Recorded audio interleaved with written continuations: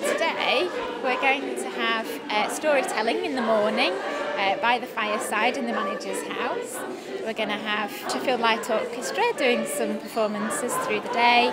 We've got interactors doing living history performances, and they're doing monologues in the houses. And we've got the pop-up choir doing a big performance, as well as all the stalls all around. Such a lovely technique, and that's one of the techniques I teach in my classes, you know, because it's quite low tech, but you get something absolutely. Especially going from that to that, and then hopefully, if it all goes right. There's a nice collection of different artists, from blacksmiths to jewellery maker, grinder as well, and we all mesh together quite well, and it's just a nice place to be. For he is Santa Claus's man, Chris Kringle with a Christmas tree. So one day, not far from here, they went up to a hill nearby and they built a huge snowman. They did exactly what you said.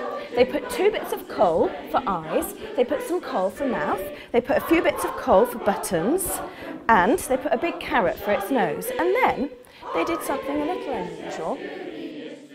That was really good storytelling. She's a talented lady, the way she expressed everything, and the children were agog listening. It was really good. It was really good, yeah, it was really nice. Normally we'd be doing something like homework or things for school, so it is a nice change to just get out and do something different. So now be quick, your place is take, and all our merry set. Come on, hands up! Hands up if you're with me! Hands up if you're with me! Yes, and you think that he should listen to what the young youths are saying? Yes! He should do what he's told! Hands up! See? I thought the play was fantastic, the message was very succinct and to the point. It was magical, yeah. I think it's lovely. I mean, I've come from Chesterfield, over that area, so certainly I'll be telling my friends back there, and hopefully they'll come as well. I just think it's all fantastic. We thought we'd come here for a bit of a, Christmas spirit and see what was happening. We've only had a little look round. We've seen the water wheel, and that's fabulous. Well worth a look. The Christmas tree, the Christmas tree, the Christmas. We're supporters of the trust because we got married at Kelham Island early this year. We love what they do here. It's a real community resource, and it's just great. There's a lot more here than there used to be. Yeah. I'm quite impressed with the craft stalls. Yeah, definitely. They put in a lot of effort. There's so much going on, and everyone's been lovely and warm and welcoming.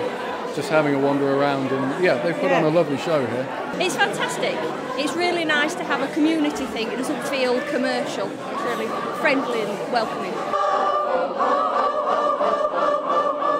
And jingle, jingle, jingle, jingle, jingle, right merry shall you be. It's been a real sort of family-friendly event, sort of a community feel to it. I know Nell wanted to get a feeling of sort of a village fete feel, and I think she's achieved that really. Merry Christmas everybody, and a very happy New Year.